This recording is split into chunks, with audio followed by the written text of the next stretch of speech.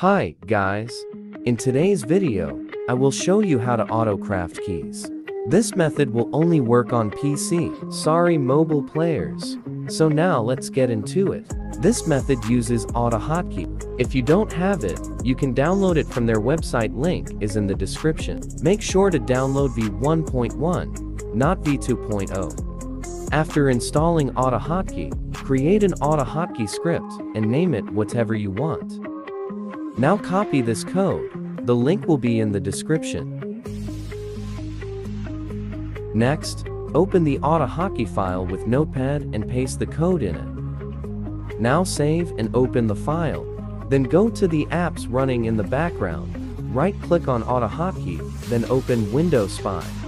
For the rest of the steps you will need to open Roblox and join PetSim99. First, open your items inventory. Put your cursor on the search bar, preferably on the left half, and click. Now hold Shift and click on Window, Spy. Then copy the numbers in front of Window and paste them in the search bar variables. The first number goes in X and the second in Y. Now go back to your inventory and search upper. Put your cursor on the item on the most left, then hold Shift and copy the coordinates in front of Window. Paste them in the keyhole variables. Just like the last one, first number in X and second in Y.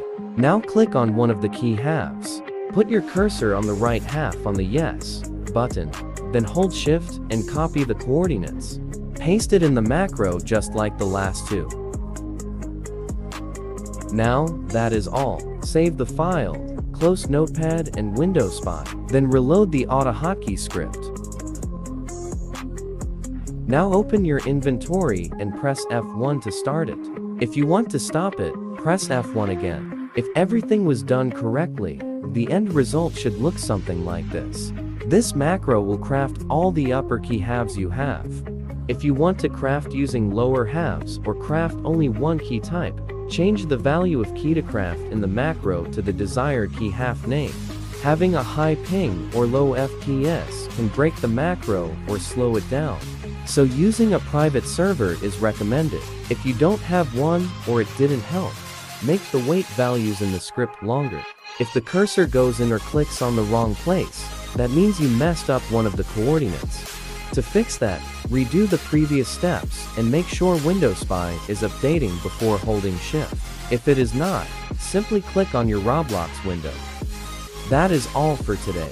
If you have any problem with this macro, reach out to me and I will try my best to solve it. Thank you so much for watching. I hope this macro helps you.